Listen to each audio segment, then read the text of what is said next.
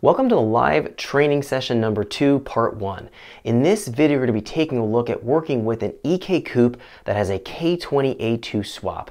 Now we're going to be finding this has some basic bolt-ons. It's going to have a race header, 3-inch exhaust, a short ram intake, RBC intake manifold. It has stock injectors and an upgraded fuel pump along with a upgraded fuel pressure regulator. And we have Hondata Kpro. So we're going to be doing this live training session with the Hondata Kpro on this particular car, and we're going to be finding we have a tremendous amount of information we have to cover. So we're going to be breaking this up into several videos. This is going to be the first video.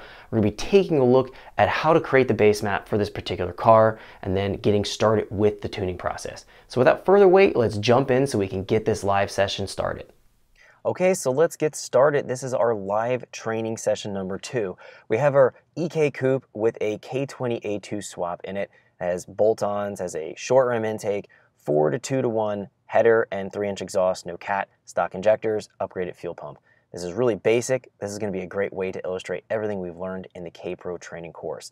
So let's get started here and jump in and create our base map to begin this tuning session so we can illustrate everything we need to know, and then we're going to be jumping in and getting started with the dyno tuning. So let's jump in here. So we're going to be going into our base map directory. Let's go to new calibration. And we're going into an RSX Type S. Now this is a PRB ECU for this application, so it has that 04 to or 02 to 04 RSX Type S ECU in it already. So I'm going to be selecting this and starting with this. Now this vehicle also has the OEM primary O2 sensor installed in it as well. So we're going to be able to take a look at how to go in and do the open and closed loop tuning method with our stock primary O2. So let's jump in here. I'm going to be going and selecting a stock calibration here. We'll select this K20a2 RSX stock tune.cal. It's going to be with the 310cc injectors, which we have the stock injectors in this swap, and we're going to go ahead and select this and click OK and allow it to open up.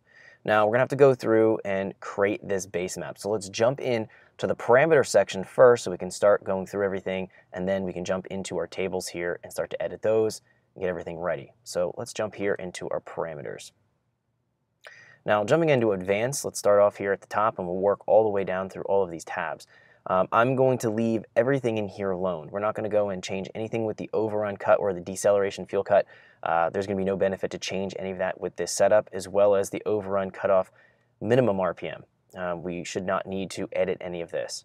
So let's jump into analog inputs. Now this vehicle does not have a wideband sensor installed or any other auxiliary sensor, so this is a pretty basic swap. We're not going to have to go in here and edit and add anything on. I do have a wideband available for this car that I may be putting into this video, depending on how long the video is going to be running. I'm not sure yet. We might do some of this video showing with the wideband coming in as an input, so we can just take a look at that for the data logging. If I don't do in this video, I will absolutely be including it in upcoming videos in this Kpro live training. So jumping in here to boost control, we can make sure that this is off. We are not using boost control in an NA engine. Under closed loop here, we can see that we have the ability to go into open loop